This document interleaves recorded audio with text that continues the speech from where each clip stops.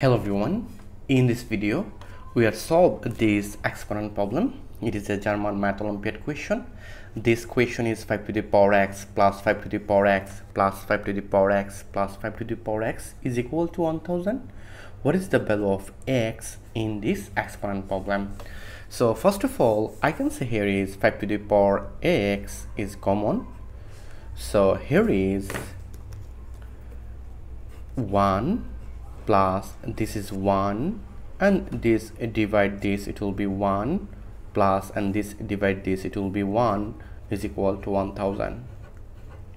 Then I can say here is 5 to the power x and 1 plus 1 plus 1, it will be 4 is equal to 1000. Then I divide both sides 4. This 4 are cancelled. We are find out here is 5 to the power x is equal to 1000 divide 4, it will be 250. Then I use both side log, so I can say log 5 to the power x is equal to log 250. Then it will be x log 5 is equal to log, you know that 5 times 5 times 5 times 2, it will be 250. Look, 5 times 5, it will be 25, times 10, it will be 250. Then I can say here is x log 5 is equal to log, here is 3 5, so I can say it will be 5 to the power 3 times 2. Then I can say x log 5 is equal to log, you know that log av, it will be log a plus log b. According to these rules, I can say it will be log 5 to the power 3 plus log 2.